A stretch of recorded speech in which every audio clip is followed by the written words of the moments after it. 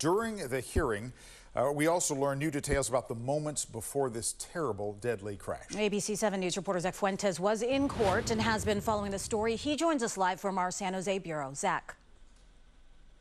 Yeah, the suspect was released from the hospital yesterday and taken straight to the Santa Clara County Jail.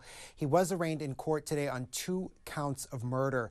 Now, following that appearance is when the district attorney revealed those new details and what happened in the moments before that tragic crash that killed a mother and her son.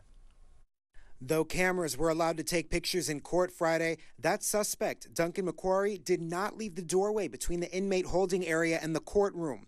In a corner of the doorway, you can see the yellow shirt he's wearing and what appears to be a wheelchair.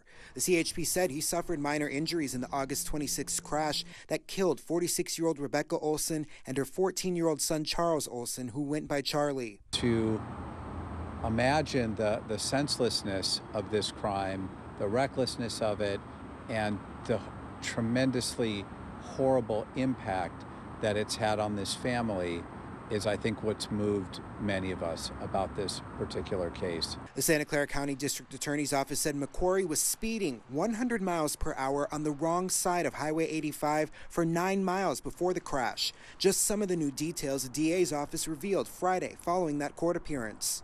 At one point, the defendant stopped his car and got out and walked around in the middle of the traffic.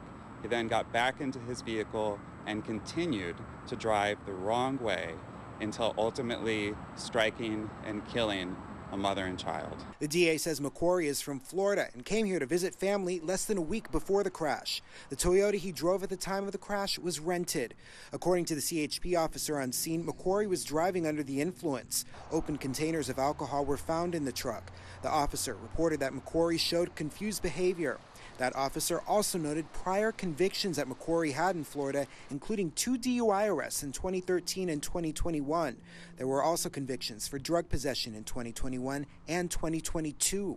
We've charged the defendant with murder because of the reckless disregard for human life that he showed. Loved ones of the victims were not in court.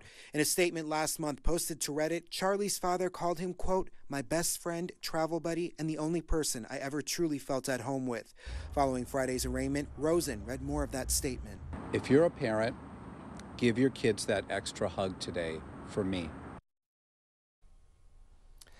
The court today ruled that McQuarrie would be held without bail pending the next court appearance. That's scheduled for November 7th. Live in the San Jose bureau, Zach Fuentes, ABC 7 News.